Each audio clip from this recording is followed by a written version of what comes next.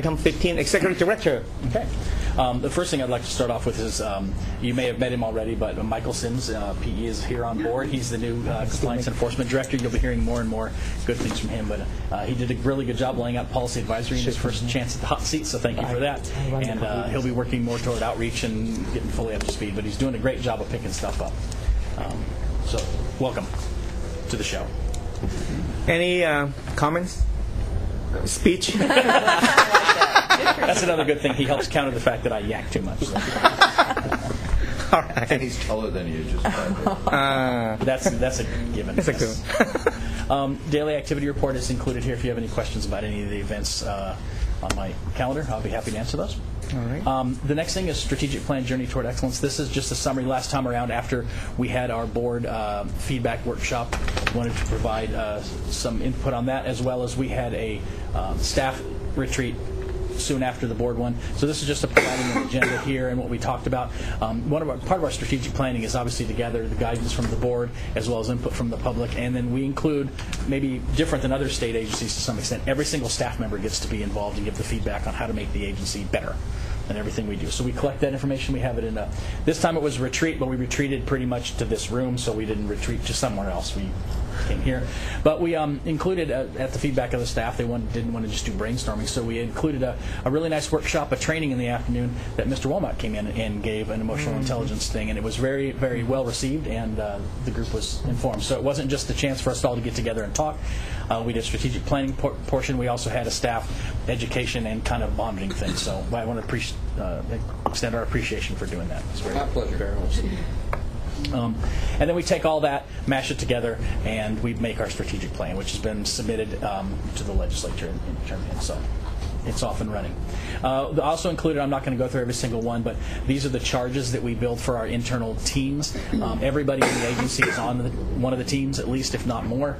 And that goes back to a philosophy we've had for a while, is that we can identify the problems and then we can fix them. It's not just me and David sitting in the front of the building trying to figure out all the problems. They're folks that are doing the work, do a great job of getting the stuff done. So everybody's engaged at every level.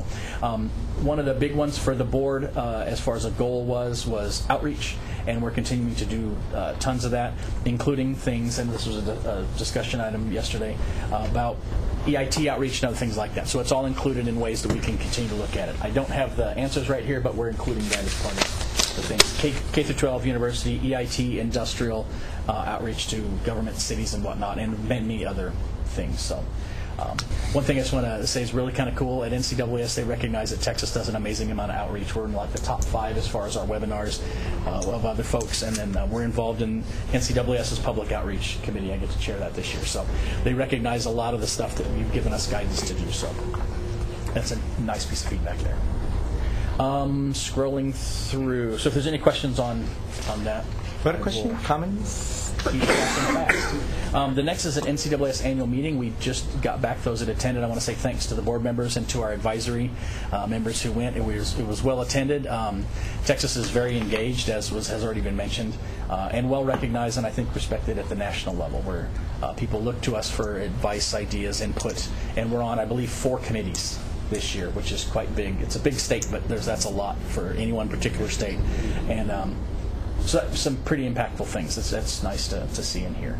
I'll give a quick summary of some of the actions there. There are, of course, motions taken. Many of them are related to minor changes to law and model rules, so they're commas and some wordsmithing and that sort of thing.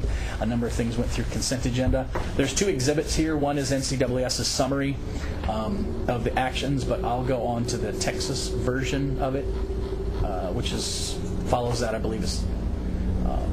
Actually, it's added on to the very end of the item. Let me get to it here. Click, and if you tell us what pages. Yeah, actually, we added it to the very end because I wrote it after we put the packet together, so you actually have to click 402? Yeah, it's page 402 of 402. So it's the very last page. I'm trying to scroll to it, but if not. So essentially, I've got a bunch of acronyms and a bunch of other things. Jerry Carter, the executive director for NCAAS, announced his retirement earlier in the year. They put out a national search and looked for the person. Jerry's done an amazing job at the national level and really changed a lot of things. For those that haven't been on the board a long time, but some of you do remember, prior to Jerry, Texas was a little at odds with NCAAS many times, and he helped and facilitated us working well together. He was an MBA before, a board member administrator for North Carolina, so he really listened to the boards.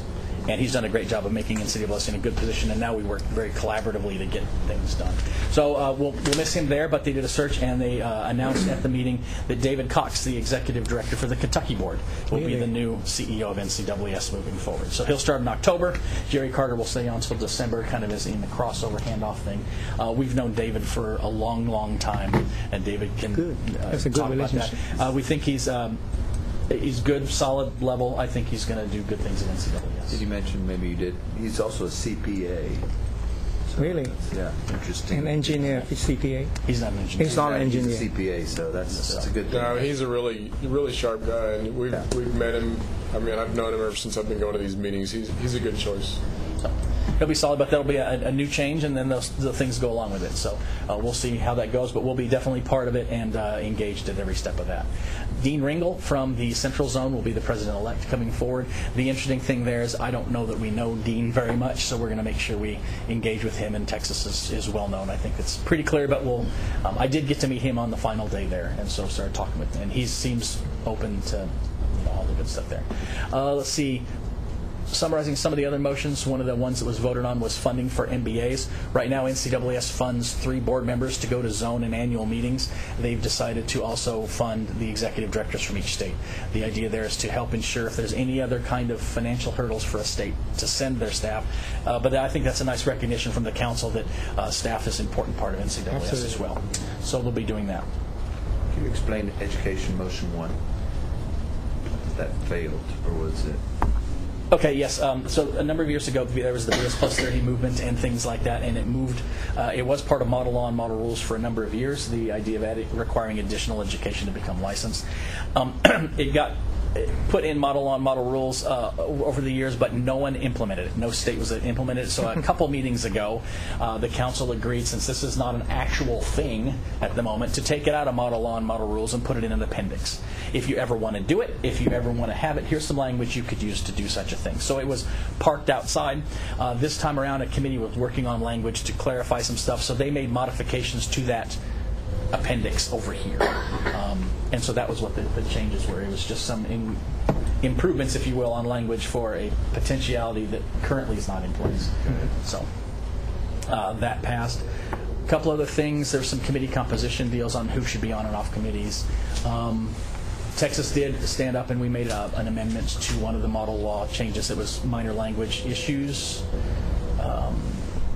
There's something else we brought up to the president-elect, and he said he would add it as a charge. So that's another example of pointing out making good progress there. One thing similar to the description I just made for BS Plus 30 is for a while, structural engineering as a separate type of thing has been peppered throughout the Model Law and Model Rules. Not all states require a separate structural engineering license. So at this time, at this meeting, the UPLG committee, the one that does pretty much the language people, the committee decided it was best to take that. They bundled it all up and moved it to an appendix as well. The idea here is now the Model Law and Model Rules speaks about professional surveyors and professional engineers. If your state needs or wants to license a structural engineer, here's some language you could use. But the implication before was, since it was in Model Law and Model Rules, this is the way everybody should do it. Now it's, if you need it, you can grab this piece and here's some stuff. So they moved it out, made some other changes to it, but it will now set outside of Model Law and Model Rules. So that was, I think, a beneficial thing to make it clear. There's a dozen states or whatever, the handful need it. That's great. Use it if you want, but it doesn't imply that nationally we're for or against it. It just needs to say. Mm-hmm. There was some more discussion than I anticipated in the technology task force about building information modeling, BIM. It's those of you know what it is. I can't describe what it's not. Sorry? 3D modeling of buildings. For buildings and looking for interference and other sorts of things. So they had a big, long description. They had some ideas. So one of the items passed, the other ones failed or were tabled. Last couple things. Yes, sorry. On the structural engineering thing, Sina and I attended the SEI meeting on the last day, and they discussed the same thing about the Title Act and the Non-Title Act, and that's where it came about, and the same discussion on the structural engineering, whether you want to have that designation on the states who don't have it, can use the MSF and Model Law Structural Engineer, MLSE, behind their PE rather than the SE designation. Because there are certain states who do not even acknowledge the 16-hour structural exam as a PE exam. So that's why it all came about. Just adding more comment on what Right. Matt was Got it. saying. Wrapping up the motions, but I do want to bring this up. At every annual meeting, we do try and figure out what the hot button issues are going to be, and so you prepare for those, and other ones you think are pretty much not a big deal, you just watch, and it never turns out to be what you planned. So this one, there was kind of a motion brought up, I call it last minute, but it was laid on the table and we had time to consider it. NCAAS occasionally is approached and requested for donations to fund different activities by different organizations, whether it's math counts, whether it's other sorts of issues around. And NCAAS has been generous and open to those requests. This year, Engineers Without Borders came and asked for a very large amount of money from NCAAS, the tune of $15 million. For the board of directors. The board of directors said, wow, that is a large chunk of money, so let's bring, they debated and eventually came down to an idea of 3 years, of $3 million, essentially $1 million a year for 3 years. That's a very large donation and input. There's a lot of things that would go with it, so they decided to bring it to the floor of the council, and now you've got 200 and some odd people that are going to discuss giving out money, and it turned into exactly what you think, an afternoon of debate.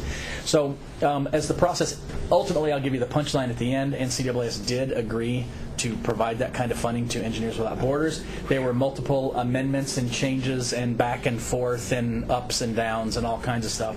But in the process, I think another good thing that came out of it was there were no restrictions on NCAA's board of directors on giving out donations or contributions. Essentially, they had that in their range. There was no upper limit, nor were there a number of contributions. So a motion was made at the on the floor with a lot of changes, but essentially now the board of directors has a $500,000 total limit to be able to donate. Anything bigger has to come to the council. And this is not per organization. It's each year they've essentially got a fund of $500,000 available for donations. So I think it's a very positive outcome in the sense that now the board of directors has some guidance and guidelines on what they can do.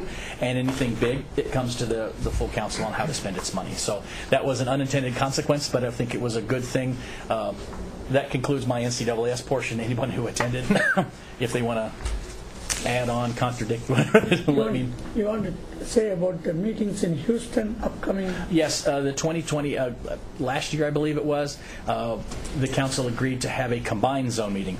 For those who know, there's an annual meeting in August, but there's also a zone or regional meeting in the spring. Normally there's 4 separate ones. Sometimes they're combined into 2. We decided let's give it a shot on having a single large one. Everyone would come to one and kind of break up. They looked for places all over the United States, and it looks like they're going to have it in Houston. It'll all be coordinated and organized by NCAAS, but we're going to make sure we're engaged in that meeting and very visible in whatever it is. So we may be asking for example, a greeting from the chairman of the Texas board during that meeting, or that sort of thing will help out NUA's staff as far as coordinating events and things. So we may be reaching out as we get closer. NCAAS does an excellent job of coordinating and building the events, but we want to make sure that we can share a little Texas branding. He'll have to make a welcome speech. Remember, like Alejandro didn't know he was supposed to do a welcome speech, so you start writing your welcome speech. I just tell jokes, you know. But that was an interesting thing this time around. The meeting was in Arizona, and the Arizona chair did not know he was supposed to be giving a presentation. So really? The president goes, and now to give you all a greeting, the chairman of the Arizona board, he comes running up. He's got like a polo shirt or jeans on. He's like, hey, welcome to Arizona. And then he sat down. That was pretty much it. He says he did not know he's supposed to. So we'll make sure you know. So anyway, that's that item. If you have any questions, I'll be happy to answer those. Those dates have not been set. I don't believe it's known. It is known. I don't have it. I apologize, but I'll share that as soon as I can. I just wanted to point out the new president, Jim Purcell's, in his acceptance speech, recognized a few people, and 2 of those were Bobby and Govind that I really appreciate by name at the banquet. So That's wonderful. All right. As I mentioned, we're very engaged and known at the national level, so that's good. Cool. Regional advisory meeting. The next one here is we had a successful meeting in Beaumont, and we are now having the Midland one. It's in the beyond planning stage. It is now happening stage. October 2nd is that meeting. We've changed the agenda from last time, so it's pretty much as you see. There'll be a lunch and a panel discussion with board members, so extend the invitation to any board member that wants to come at this date. Let me know. We'll help arrange travel if you need to fly, walk, get a pony, whatever you want to do. We can do that. A donkey. We'll set that up and help you out. We have a couple people already. For those that didn't attend the Beaumont meeting, the panel essentially is we prepare some questions from us. We also poll those that are going to come, some things you'd like to know. And it's literally just a panel discussion. We'll look and say, I acted as the MC last time and say, all right, here's a question, and look down and say, Dr. Wong, what do you think? And then what do you think? And what do you think? And it's, I think, very well appreciated, and the feedback was very solid from the audience. They liked hearing straight from the board members and all the different perspectives and all the different goings-on. Instead of just listening to a speech from me, it's hearing it, from the board. So well received. And then after that, we'll do an ethics presentation. Right now, we've sent it out one email so far, and we've gotten about half our registration. It's a maximum number of 100 people, and I think we're up to 50 already. Wow. We'll send more reminders as soon. And I've already engaged with the new dean out there. Amazing. And he's going to give us an opportunity to possibly, if the students can't make it to the meeting, that we'll go and try and grab one of their classes. So school's starting soon, so I'll probably push that early September to get the professors engaged. And so whether they actually come to this or not, it'd be great if they did, but if not, we'll pop over to the campus and be able to talk to the students. So Wonderful. there you go. That's that. I want to thank Ms. Norwood for helping out us as well. So you are the host, actually. I am. You are the host, okay. So make sure we have good lunch. And, I know. We've got that. Kyle's help. We've got it under control. All right. The next item I had here was building plan update. We've already kind of covered what the building plan update is as far as the plan, so I'm not going to go through that all again.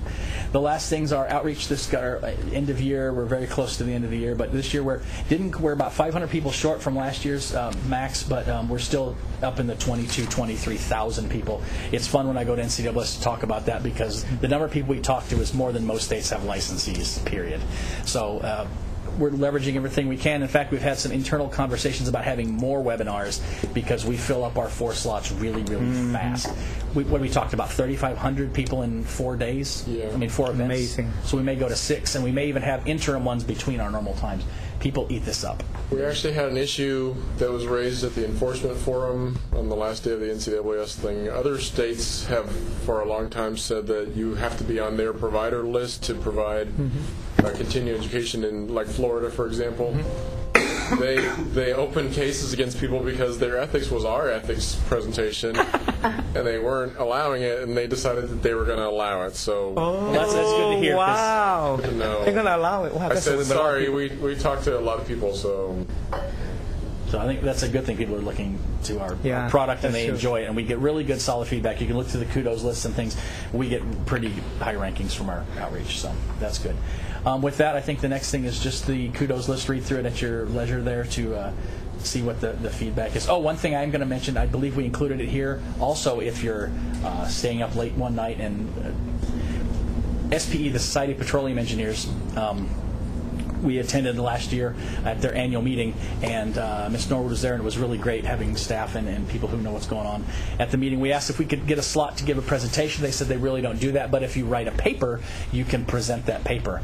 So Ms. Norwood and I threw together an abstract and wrote a paper. Lance did all the work. And it's now going to be in the proceedings, and so we're going to go up and present. Be published, and it's about essentially professional engineering and petroleum engineering and how it's related. Cool. So I don't know, what is it, 12, 14 pages, something like that? That is a lot. Put that Lance did together, all the work. threw that in there, and so we'll be presenting. The other cool thing, and this may start a trend at NCAAS as well, we're partnering with them at national meetings, and we're asking them to do that with other states, which instead of us having a booth that says Board of Engineers on it, it says NCAAS and Board of Engineers. They'll fund the booth, and then we will help staff the booth, and then they can ask questions, and we're well versed in NCAAS licensing. So, And they'll fund that up to $500,000, right?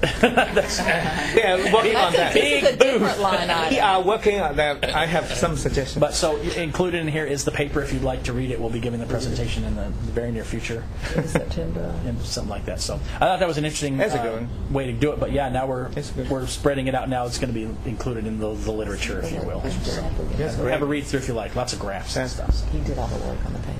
Other than that, I think that actually ends it. All right. Further question, comments for Lance? Good work. I appreciate that. Wonderful. Let's go to